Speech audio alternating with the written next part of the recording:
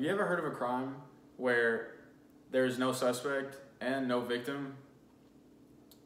My question is, why is it even a crime in the first place? For those of you that are lost, I'm talking about prostitution.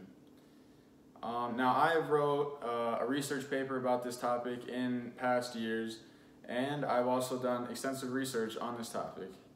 And if you would like the police to focus on more serious crimes and would want to help the women involved in prostitution, here's some reasons why it should be legal.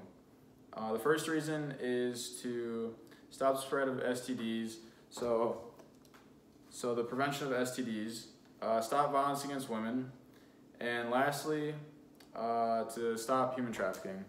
So on to our first topic, to stop the spread of STDs. So legalizing prostitution would greatly help the AIDS epidemic and the HIV epidemic, because prostitutes would get tested periodically and frequently. They would also be encouraged to use condoms, to just practice safe sex, even if they are clean. And even in some countries where prostitution is legal, the rate of STDs went down as the rate of condom use went up. By removing these laws, sex workers feel a lot more comfortable, and they feel more empowered because they're doing it legal. And yeah. The author Sophie Day and Helen Ward state, thus in specialist clinics for sex workers which have been established often employ outreach models so that the services are taken in those areas which prostitutes work and are open at suitable hours. This from the journal Sex Workers and the Control of Sexually Transmitted Disease, and that was in 1997. This explains that if you legalize prostitution, they will have services to help them. They will be clean. They will be safe to maintain their business and their image, so that everybody else involved will be healthier in the long run. So next, I'll be talking about violence against women. So the legalization of prostitution would decrease the amount of violence against women because the women would be able to report the crime. When it's not legal, most of the time prostitutes don't want to speak to law enforcement just because they were doing an illegal activity and they fear that they might get ticketed or jailed for just trying to make a living. Or instead of working as an independent sex worker, they could also do this. For example, since Nevada has various counties that have legal brothels,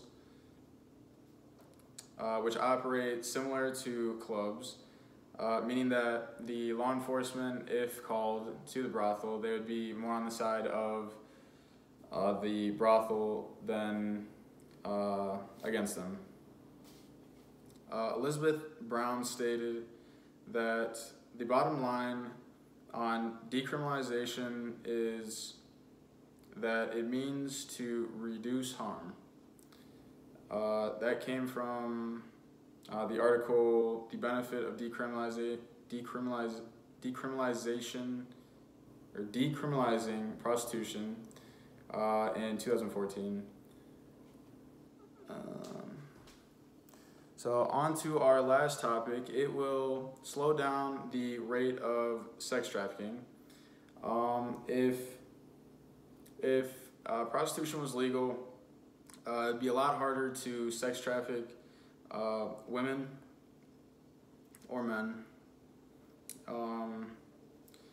but by outlawing sex work, cartels are more likely to use violence, and it is easier for them to sex traffic women and men into the sex trafficking industry.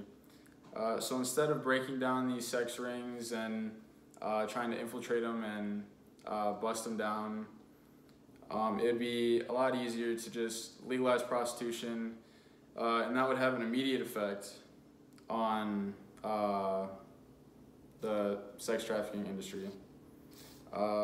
Aaron Albright and Kate Dimido state in the article, Decreasing Human Trafficking Through Sex Work Decriminalization, say that the fear of arrest and other consequences mean that those engaged in sex work are less likely to report instances of violence and expulsion.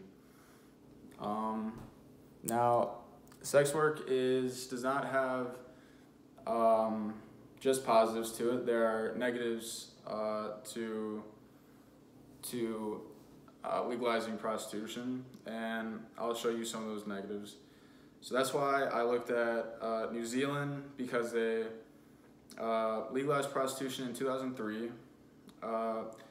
Even though prostitution was legal, sex workers still reported that they experienced violence. The Prostitution Law Review Committee stated that prostituted people in New Zealand reveal that the majority of prostituted people in their country did not feel that decriminalization has curbed the violence they experience.